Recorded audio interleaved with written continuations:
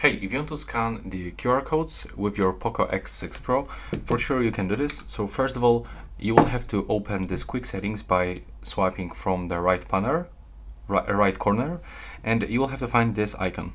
If for some reason it's not visible for you, you will have to click on the edit button and locate this icon somewhere here. It will get this scanner name under the icon. So if you want to, if for example it's located here, just click on the plus and it will appear right here. Next, when you open this icon, you have to accept this privacy, accept this access for the camera, and now we have to place the code inside the frame. So it looks like this. Take a look, it's quite simple.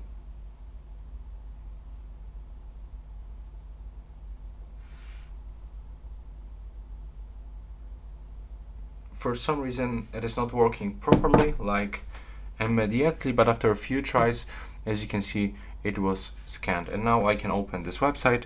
So I can, for example, open it in the browser.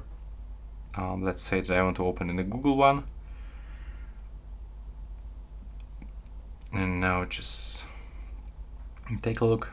That's actually the QR code of this product. So that's all right now. Please subscribe to my channel and see you in the next one.